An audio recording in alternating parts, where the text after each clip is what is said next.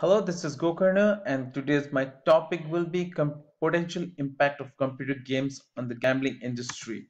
So first, let's talk about the computer games. The first computer game was launched in 1972. The game industry at present is growing as like nothing. It's source of entertainment for all ages, group as well as gender. Anybody can play games for this entertainment. The types of games are it might be mind game, it might be based on story, or it might be war games. It's a kind of virtual reality. And the second topic which I have right now is the gambling industry. So when we think about the gambling, we always think about the casino. So it's just one pull and few dollars, and this might change, or you can give you more amount. That's what the people think. And gambling and gaming industry are changing constantly because the number of people are getting addicted towards the games, and everything happened because of the technology.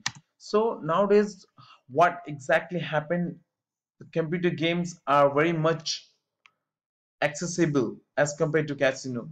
It can be downloaded to computer, laptop, as well as the phone, easily accessible. They are convenient, as well as it offers large number of games and a more number of games as compared to the casino.